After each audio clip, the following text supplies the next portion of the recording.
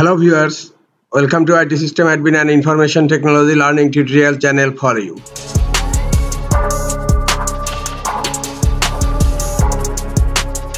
Today in this tutorial I am going to show you how to disable core isolation memory integrity on Windows 11 computer.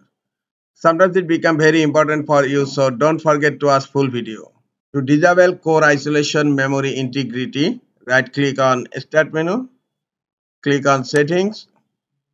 In left pane, click on Privacy and Security. Now click on Windows Security and then click on Device Security. Here you will find the first option, Core Isolation. Click on Core Isolation Details. Here you will find Memory Integrity and now it's turned on.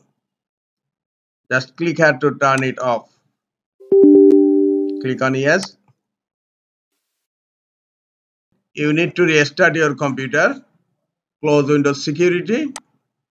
Close Settings. Click on Start menu. Click on Power and then click on Restart. After restarting the computer, hope core isolation memory integrity is turned off in Windows 11 computer. This is all for today. Hope this tutorial is helpful for you. Keep watching for next tutorial. Thank you very much.